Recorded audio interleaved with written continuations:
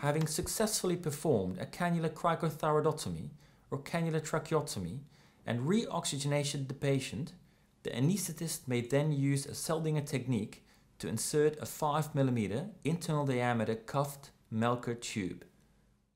Firstly, the guide wire is inserted through the cannula that is in situ and the cannula removed. While stabilizing the trachea with a non-dominant hand, a size 10 scalpel is used to make a vertical incision into the skin and airway, making sure the scalpel follows the path of the wire. It is important to check the wire moves freely in the incision to ensure the incision is directly adjacent to the wire and to exclude skin tags. The Melker tube and dilator assembly should then be rethreaded onto the guide wire. The assembly should be gripped in such a way as to prevent the dilator from moving back into the Melker tube when the assembly is advanced. Moderate force is required to advance the Melker tube over the wire, through the skin and into the airway. Therefore, it's important to use the non-dominant hand to stabilize the trachea while advancing.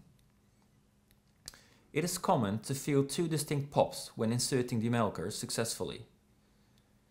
Having advanced the assembly until the point the wings touch the neck, the wire and dilator should be removed. The cuff can then be inflated and oxygenation and ventilation be commenced.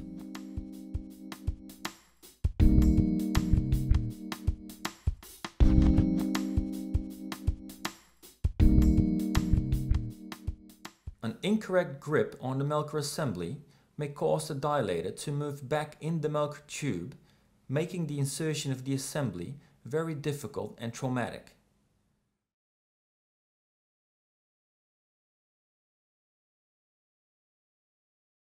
An incision not directly adjacent to the wire will be of no benefit when introducing the Melker assembly.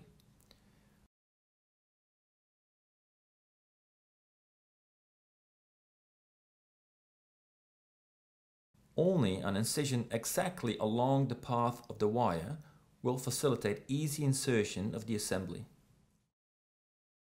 Angling the Melker assembly downwards or at a too steep angle may result in failure of insertion and excessive damage to the airway.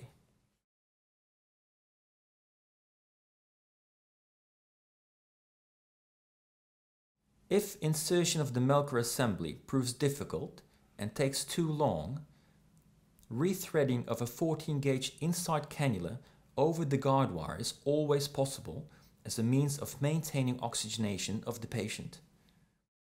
Note that failure to successfully insert the Melker is usually due to poor incision.